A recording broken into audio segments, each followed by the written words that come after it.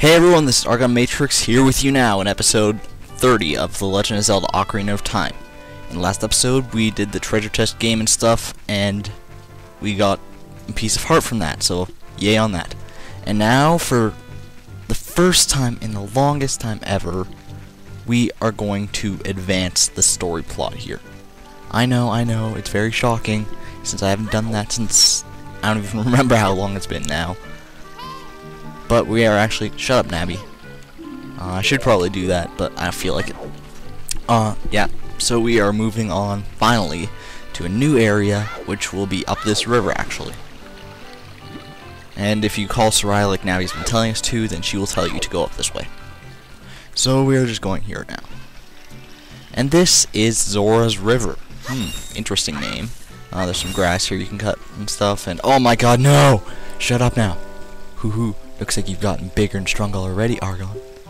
Just ahead lies Zora's domain. The Zoras serve Hyrule's royal family, yet by protecting the water source.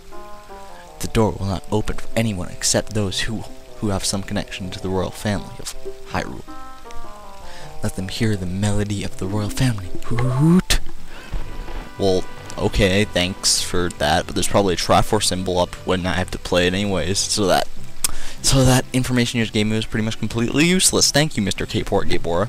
Anyways, the first thing to do is roll into this tree, and you get a Skulltula for that. Just be sure not to get hit by it, like I just did so stupidly.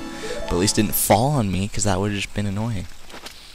So anyways, we want to bomb this thing. Watch it go boom! And we're going to go ahead and... Oh, it's nighttime. That's kind of good, because there's some Skulltulas that can be had around here. Anyways, what you want to do is you want to come over here, and you want to pick... No, not pick... Don't pick up the rock, Link. I want to pick up the cuckoo. I want to pick up the cuckoo, thank you. And you're going to want to, well, first fly across the river like this, because that's how you move on in the area, because if you go the other way, then you'll just be blocked... You'll be blocked off by a fence. Okay, so, hop over here... Now you want to... Oh, look, see, there's a heart piece up there. We're going to get that pretty soon here. You want to fly down here. Whee! And head over here. And you'll see that there's a ledge blocking our way. What do you do now, since you can't climb a ledge with a chicken in arm? So you want to throw it up there, and get up, and run up, and pick it up before it gets a chance to run away. And don't throw it, preferably. Okay, and throw that up there now. And, yeah. Okay, so once you're up here with the chicken, you're going to want to kind of see... Oh, I can't go into first-person view, but you want to fly over here to this platform here, which cannot be accessed any other way at the moment. And you will find that there is a ladder here, right over here. So you don't need that chicken anymore. Don't worry about it. It's not like I'm going to ask you to, like, cuckoo juggle the chicken up the ladder, and wow. Did you see that? It, like, flew up there. That was the same chicken. It just, like, flew up the entire cliff. That's awesome. Oh, it's morning already? Wow. Okay, so there's a hole over here. You can go down if you want. And down here, there is a gossip stone and a chest. Yay! How much you want to bet? It's just 5 rupees. Oh, 20 rupees. My bad. Well, pardon me. And we'll step onto the rainbow telepad. And we're going to go over here. And there's a bombable rock here, a blow-upable rock. So we're going to set a bomb and watch it go boom! Yay! And fall down this other hole that's just been unveiled. And, oh, there's a fairy's fountain here. We don't really need that, do we? Oh my god. That was like a close-up on Link's neck. He, like, tilted up. It's like, hey, look at my neck. I don't have an Adam's apple. I'm not a real man. Anyways, so you want to take this chicken, this cuckoo, and you'll see this little narrow ledge here. You just want to cross it carefully, like that. And there's a gossip stone there. And from here, you can actually fly down to this heart piece. I don't think this is the way that they meant you to get it, but... Who knows, it could be. But don't let the cuckoo get away quite yet. God damn it.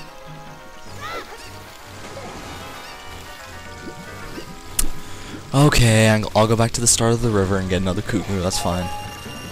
Whoa, there was a 20 rupee, I mean a red rupee under that bridge. Holy crap. Oh my god, no! No! What? I forgot about this. Every time you leave and come back into the area, this guy talks to you again, and this is like the only time that you cannot skip any of his dialogue at all, and he says the exact same thing every single fucking time. Let me out of here. Okay. So anyways, with that heart piece that we just got, we only need 2 more to complete that heart container, and we can get 2 more before the next dungeon, and in this area, as a matter of fact. Well, one in this area and one in the Zora's domain that Cape Horgabor told us about. Anyways, so we're gonna head back up here, since we so stupidly let that chicken get away from us.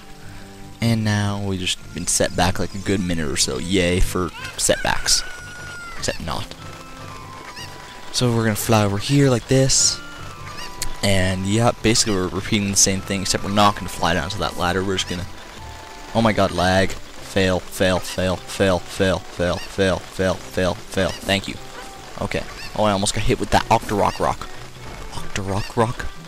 What would you call that? Would that be like just like an Octorock, or would it be a rock? Oh, that's too much for my brain to comprehend. And I have a big brain. So anyways, I hope you guys don't do that, Link. Oh, it fell off the edge again. Oh my god, come back, chicken. No, don't go in the water, chicken. Oh my god. Did that really just happen? What? What?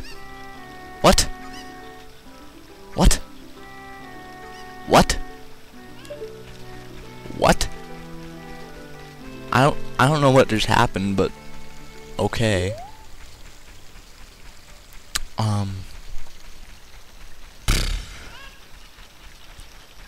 You know what, I'm just gonna skip that cuckoo thing for now. It allows us to get another heart piece, but I think I can just skip that for now. And now it's nighttime again. Man, day and night go by so fast in this area, don't they? So anyways, yeah, like I was saying, I hope you guys liked that speed montage of failure at the treasure chest game. And then, as you probably saw if you watched it all the way to the end, I did end up getting a heart piece eventually, but it was way after the recording. I think that was like a good few hours after the recording. See, you could, if we brought a cuckoo all the way here, then you could get that heart piece, but we don't have a cuckoo with us right now. Oh, but you can hear a Skulltula, and that Skulltula happens to be down here. So let's just get this while we're here. And no, I didn't forget about that one.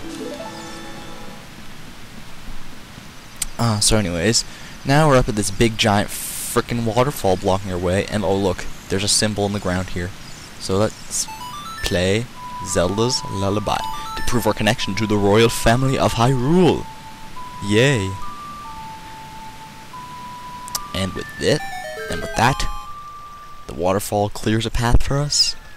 I am Moses, parter of falls. Parter of water, rather. And we enter the Zora's domain. Oh, listen to this music, man. I could just listen to this all day long. Or probably not, because it would make me fall asleep eventually. It's just that soothing and nice.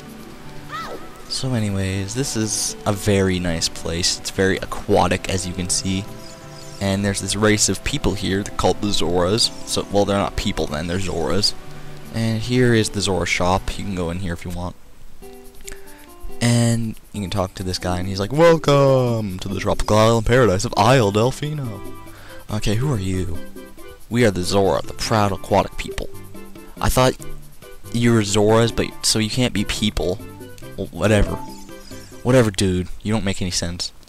You suck. Pot's here with rupees and sketch. Rupees and sketch. Anyways, what you want to do first here is, well, we're going to need a Deku Dick for this, so let's pull that out right now. And you want to head up here, and up here you will see this big gluttonous monstrosity, which is also known as King Zora. We'll talk to him later. Right now we need to take a Deku Dick and light it on fire here, and bring it down to this torch. This nice little wooden torch. There's a lot of torches in this place for being such a nice little watery area. So anyways, now you want to take this fire and you want to roll quickly down here, down this way. And don't worry, rolling in this shallow water over here will not put out your Deku Stick. Oh my god, I forgot to do this. No. What? It doesn't normally run out that fast. What the hell was that? Well, I think lighting a torch actually might renew it. That's something I never knew about, but whatever. It might be true, because I've seen people do it without having to stop and relight their dick. That was a very strange sentence. Okay, so that's one. Yeah, see, it doesn't put out your stick, even though it should. That's 2. Now you want to go along the edge here. If you go any deeper in, then your digger dick will unlight itself, I guess. Oh, looks like we're getting just in the nick of time, because we're all just about out of time here. So we're going to open this chest, and this is one of the 3 heart pieces that I wanted to get in this episode. We missed one, unfortunately, because the cuccos were being stupid. Well, no, the cuccos weren't being stupid, I was being stupid. That's a piece of heart, so yeah. I guess that's that for this episode. Hopefully you enjoyed it. We managed to get to a new area finally after a good 10 plus episodes. So that's that for this. Thank you for watching, and this is Argon Matrix signing out. Thank you, and good night.